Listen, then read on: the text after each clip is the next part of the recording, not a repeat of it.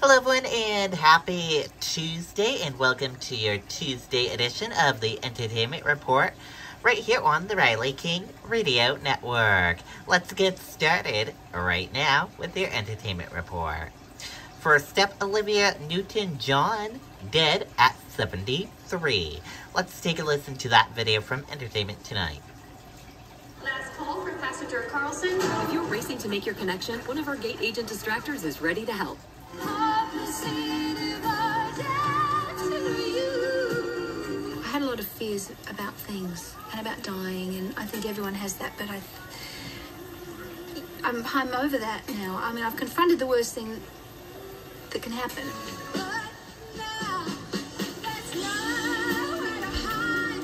I'm a pretty positive person generally, although breast cancer is a scary thing to go through. I felt that in my deepest core and in my soul, I knew that I would get through it. Once you're so close to the possibility of dying, everything gets put in the right perspective. And I feel grateful every day that I'm here. Olivia was first diagnosed with breast cancer in 1992. She underwent chemo and radiation and lived cancer-free for a while, but the disease would return more than 2 decades later, this time in her lower back. Choosing a more holistic approach, she treated the effects of cancer with medical marijuana. I'm very, very lucky that I have a wonderful husband who grows medicinal cannabis for me that's been helping me with pain. In fact, I don't even know if I have pain because I take it on a regular basis and I feel very good, and I think it's doing much more for me than just for pain. One of Olivia's lasting legacies is Grease. She was actually 29 years old and one of the world's most popular singers with 9 #1 singles before being cast as high school senior Sandy, who was hopelessly devoted to John Travolta's Danny. John had to convince the studio to cast Olivia.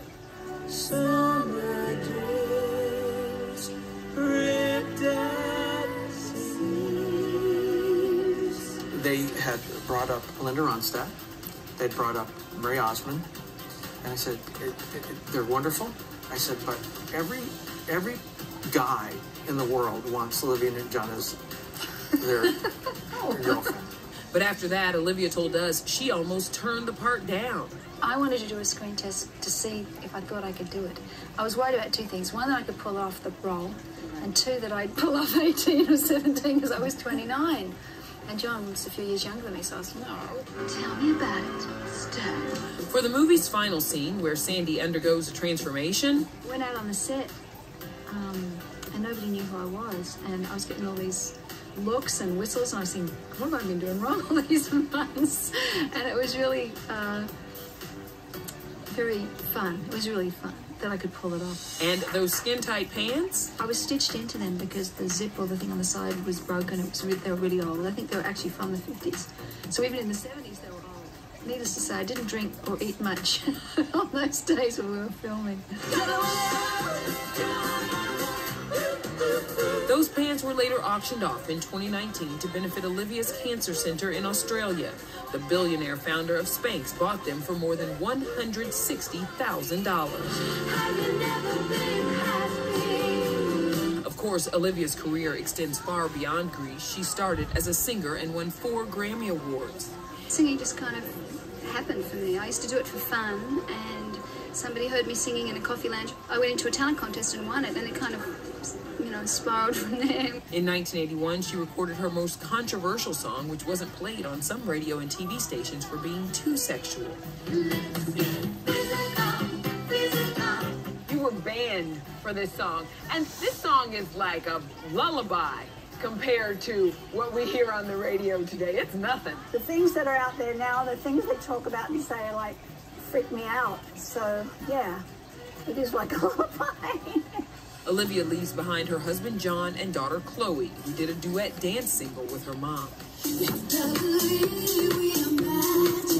Olivia stood by her only child when they came to ET in 2007 to reveal Chloe had overcome a battle with anorexia. I think she's amazing.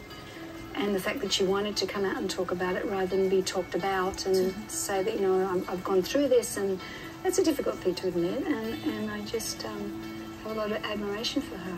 Only since I've gotten older, I've been able to really stand back and I used to be like, oh, she's just mom, but now I look at her and what she's gone through, what an incredible human being she is. How genuine she is. My mom, like, blows me away. I'm grateful for every day, and the other choice is not so great. So I need to appreciate moments, because those moments are what make life special, and I feel very lucky. I honestly love you. Okay, and there you go on that video and that report. And our thoughts and family go to Olivia Newton-John, family and friends. That's where our thought and prayers go.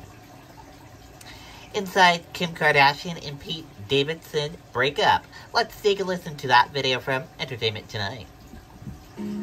Surprises are great for parties, but for your work's digital security.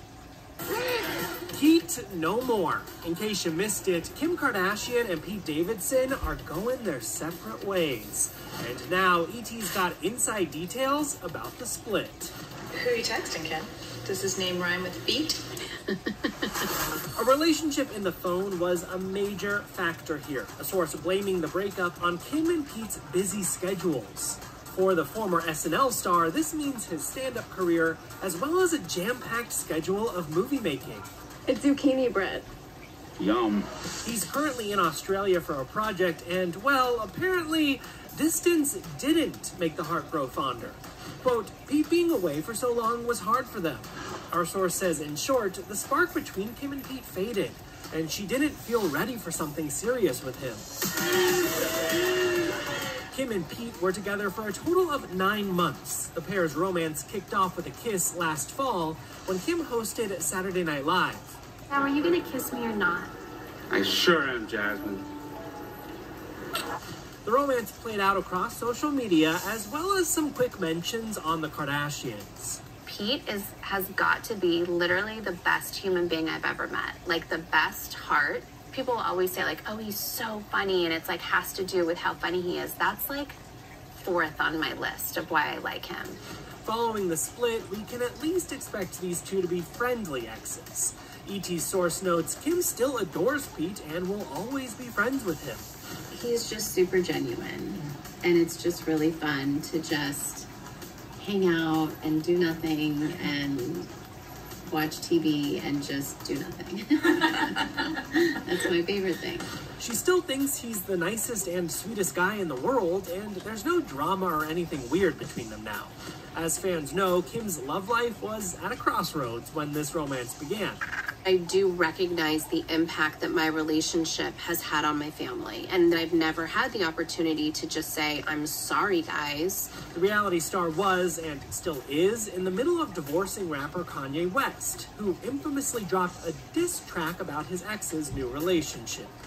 God sent me from that crash, just so I could beat Pete Davidson's ass. Our source points out Kim thought Pete was good for her at the time because she felt Pete was the opposite of Kanye. But what Kim thought was going to be a fun fling turned into something more. And ET's source explains, quote, Kim wasn't feeling like she was willing to settle down with him just yet. And we know Pete's looking to start his own family sooner rather than later. My favorite thing ever, which I've yet to achieve, is I want to have a kid. Wow. That's like my dream. Wow. That's kind of what I'm just preparing for now, is trying to be like as good as a dude and develop and get better. So when that happens, it's just easier. Okay, but what about the Kardashians of it all? Season 2 premieres this fall and is expected to show more of their time as a couple. Babe? Yeah? Do you want to shower with me really quick? Shower with me? I love that he's kind and really, really thoughtful. He's the most thoughtful person. But we'll likely have to wait for season 3 to see what cameras captured when it comes to this split. As for the future of Kim's love life, her plans are pretty straightforward, with our source explaining she's ready to be single and date again.